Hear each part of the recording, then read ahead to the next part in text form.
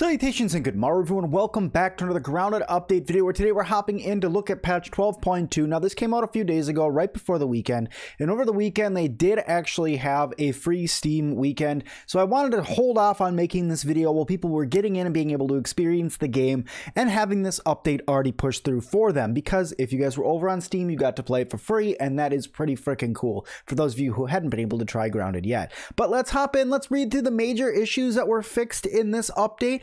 This is a smaller update, guys. There's a lot of bug fixing and stuff like that, so if you guys aren't interested in that, this isn't really going to be a whole lot of gameplay in this one, so just hit that like button on your guys' way out. But otherwise, let's hop in and let's check out these bug fixes that they went ahead and pushed through. So it says right here, thank you all for your patience. We've just released patch 12.2 back on February 11th, so be on the lookout for it and install it when you get the chance.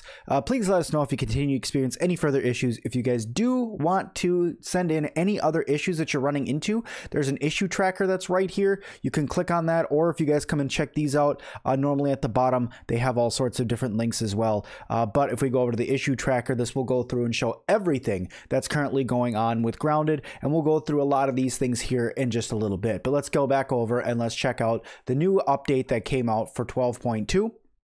Okay, so major issues that were fixed. The Splinter Master achievement retroactively unlocks for players who have fulfilled the achievement requirements during the Into the Wood public test. The Splinter Master achievement, in order to get that one, you have to craft tier 3 arrows with the splinters. You need gnat fuzz, or the dust mite fuzz, and splinters in order to get it, in order to make that recipe.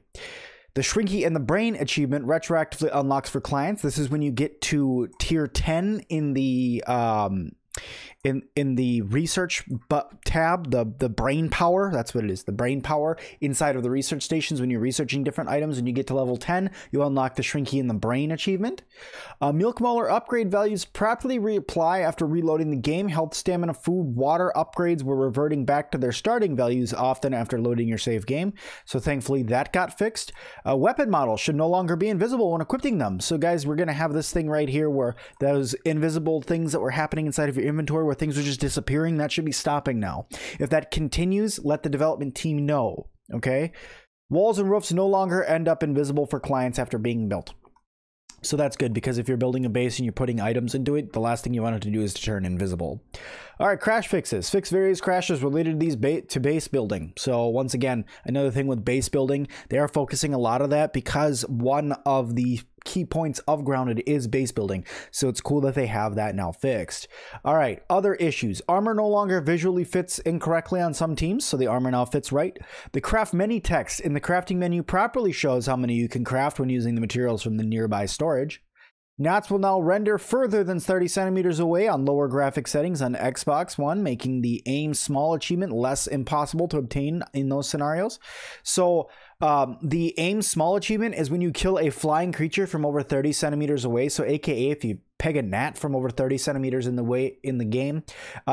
Now with a lower graphic setting, it makes it hard for you to see further away. They lower the field of view for your character. So now that they've adjusted that so you can actually see them from further away, that's even better, because it's not as much of a graphic hit on your computer or in your Xbox, but you're still able to get this achievement. All right, aphids run up grass blades again when scared. They stopped running up grass blades, but now they do once again run up grass blades instead of just running away like the SCA.B beetles did. Resource surveyor performance improved for clients. Night bass music will play again when you're near your base at nighttime, and the dandelion element in the game HUD properly reappears after loading a game with a dandelion tuft equipped, which is absolutely fantastic.